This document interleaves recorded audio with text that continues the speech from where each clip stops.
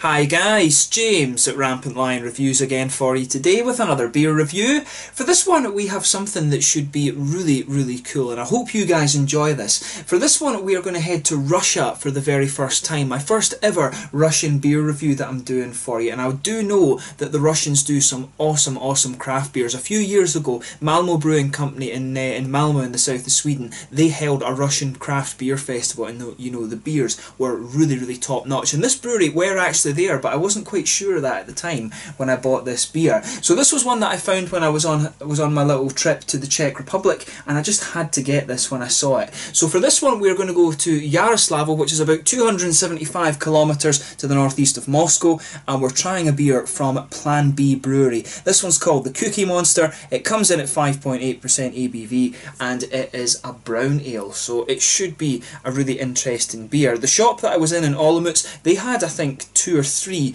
of these different beers from Plan B, but it was literally a case of I could only take one back. This one was called Cookie Monster. I used to love the Cookie Monster when I was young, so I thought, right, that's the reason to get this one out of the 3 of them. So why not, eh? That's what you have to do. But really cool to review my first Russian beer for you guys on the channel, and I hope that you guys watching in Russia do enjoy my take on this beer. So anyway, as is usual with my reviews then, I'll tell you a little bit about the brewery. If you want to get straight to the tasting, just fast forward. All the usual links are in the description below. That's the brewery website, link to my other reviews that hopefully I can do in the future from Plan B Brewery. Very first time I'm reviewing one of their beers. I have tried them before at the festival, like I said.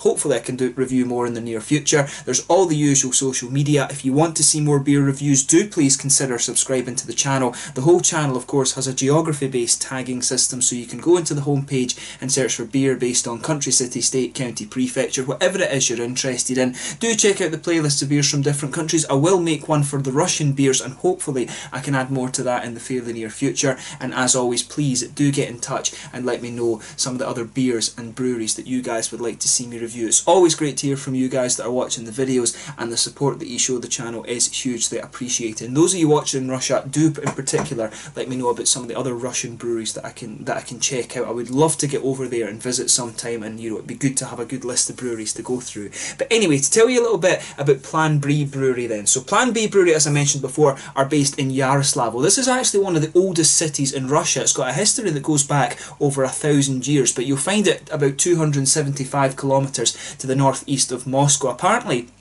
it's in what they call the golden circle of ancient cities in Russia, and the pictures of it look absolutely beautiful. It's got some really lovely old architecture in there. But the Plan B Brewery was founded back in 2012 by Dmitry Gorov and Sergei Beryozkin, and both of these guys had actually met in one of the local bars in the city. But the main brewer for the company is Sergei, who was a home brewer that turned professional. He taught himself using American brewing websites, and apparently his favourite style of beer is the Imperial Stout, simply because of how diverse that style can be. You can get sweet ones, you can get roasted ones, you can add different things to it like chili Imperial Stouts and all that. He just simply loves the diversity that you have within that Imperial Stout style. While Dmitry, on the other hand, he was the director of a dye company before he decided to move into brewing and found his own company. But another owner, Vladimir Chernomats, he joined the brewery a little bit later on, and he came from a background in economics, and he's really helped them expand the business side of their operations actually. But the brewery also run a Pivoteka, which isn't too far from the centre of the city by the looks of the map, and there they sell their beers on tap and other craft breweries beers as well. They had 32 different taps listed on their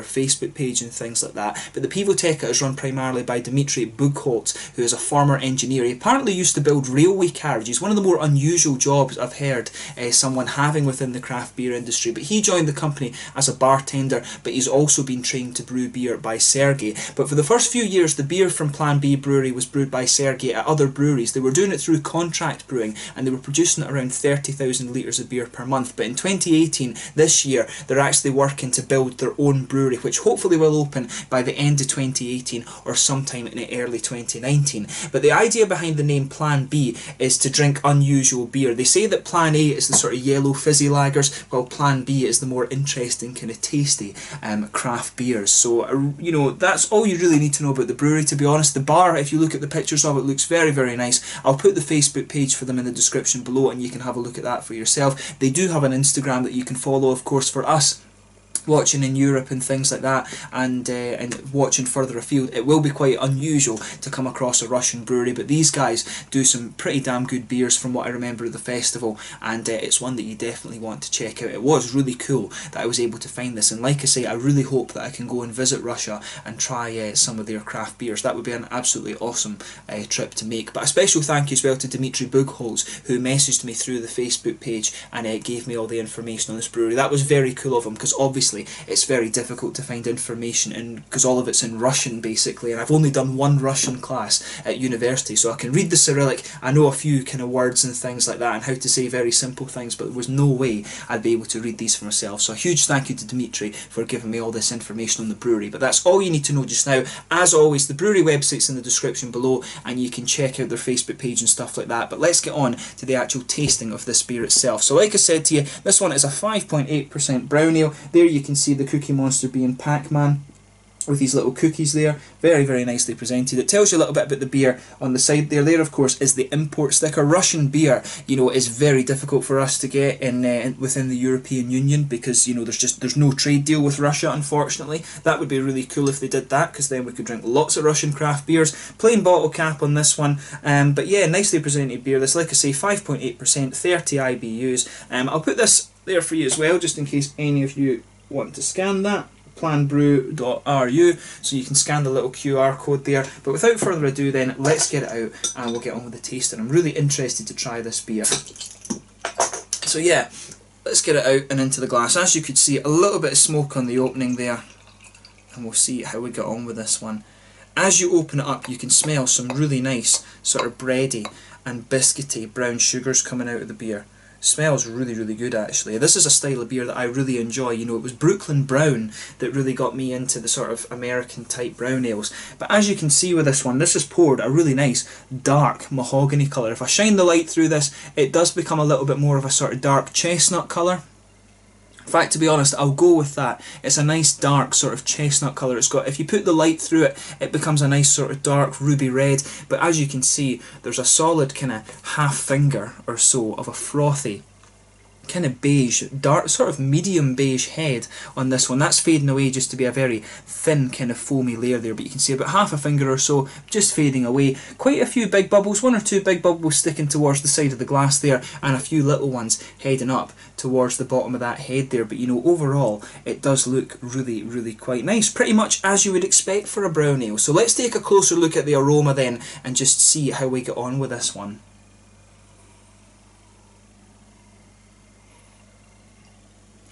Oh, that's really interesting. This beer's got a really kind of quite interesting bready base to it. There's quite a bit of nutty character to this one, so pay attention to that as well.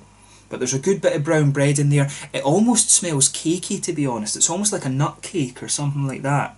But there's a lot of nutty character in there, some big, lovely kind of cakey notes to it. A little bit of brown bread, but definitely some, you know, caramel, toffee. There's biscuit in there too. It's got a nice brown sugar note to it, this beer. Yeah, lots of brown sugars in it. Sweet caramel, like I was saying. It's the malt base is a good mixture between kind of sweet and toasted, I would say. You can smell there's a little touch of an earthy hop to this one, and when you sugar the beer up, you can pick out a little bit of a kind of red fruity note. There's a kind of figgy kind of flavour to this one. It's almost got a little bit of a kind of slightly candy strawberry flavour to it, I would say, but mainly a sort of figgy note to it. But it smells really good, this one. It's very, very cakey. It actually kind of reminds me of some of these you know, these Omnipollo beers, to be honest, the Omnipollo beers from Sweden with the things added to it. But maybe that's why it's called the Cookie Monster. Maybe they wanted it to kind of taste and smell like chocolate chip cookies or something like that. That's probably the idea, to be honest. But it smells really nice, so as I always say, take a little bit of time and enjoy the aroma of the beer before you get stuck into it. But let's have a taste of this one now. So this one is the Cookie Monster, a brown ale at 5.8% from the Plan B Brewery in Yaroslavl in Russia. My very first Russian beer review for you guys here on the channel. Zdravie, if that's the right word to say. Cheers.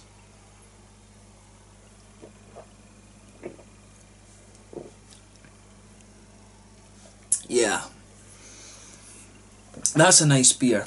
You know, for a 5.8% brown ale, it's really quite flavourful. I mean, normally the brown ales, the ones that, to be honest, the brown ales that I've tried that have had this kind of level of flavour in them, they've always been, you know, the sort of 8-9% ones. So this one's actually remarkably low in alcohol for the amount of flavour that it's got. I will say that about this beer.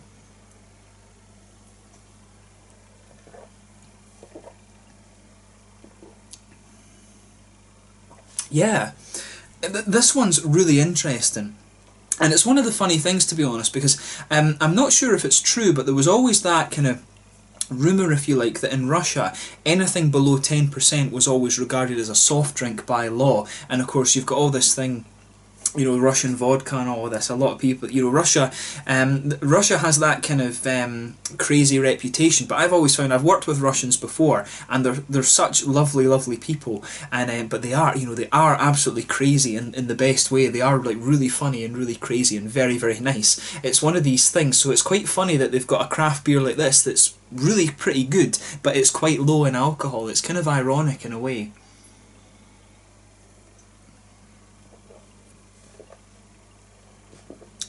But yeah, that's a good beer.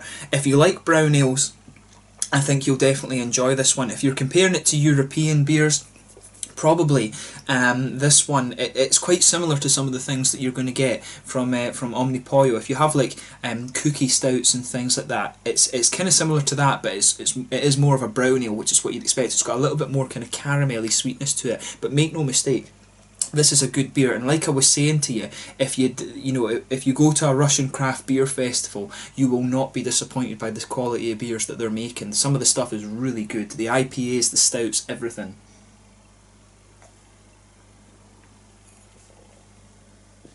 But yeah, really nice, this one. So yeah, with this beer, you can feel there's a little bit of a kind of brown bready note just kind of underpins this beer. That blankets the middle of your tongue.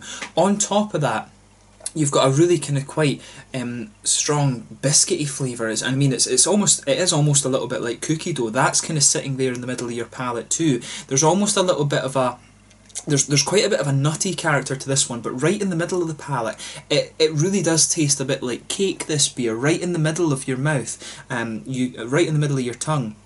There's this nice kind of almost nut cakey flavour to the beer, which really is just lovely. There's a bit of a sweet caramel note to this one, maybe a little bit of toffee, but mainly it's the cakey flavours and things that are sitting there. And there's a little bit of that bready note, like I was saying as well. It does have a little touch of a grainy note, but there's some really nice nutty flavours kind of underpinning this beer too, which is good. I mean, as I say, a big thumbs up to Plan B Brewery for this one. They've produced a really nice brown ale, and this is a style, to be honest, that you don't see all that much of these days, so it's cool to find a really good one from Russia. And as I say, I really enjoy this beer. The Brooklyn Brown was one of my kind of very early craft beer experiences, so it's a little bit nostalgic for me.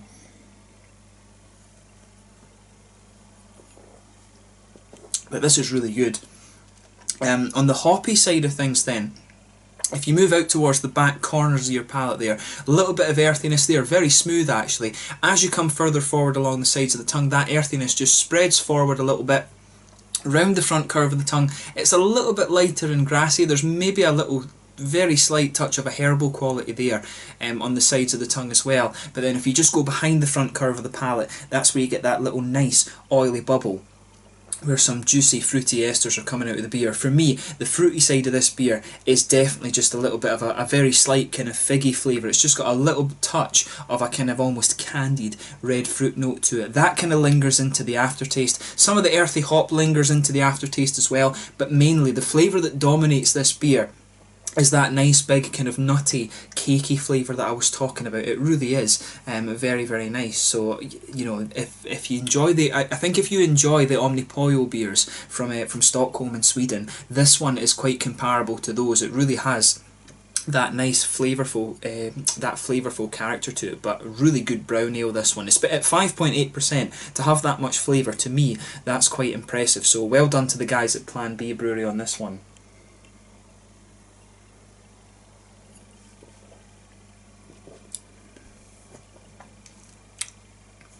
But yeah, really It is nice. Have a go at this beer for yourself. It really is pretty good.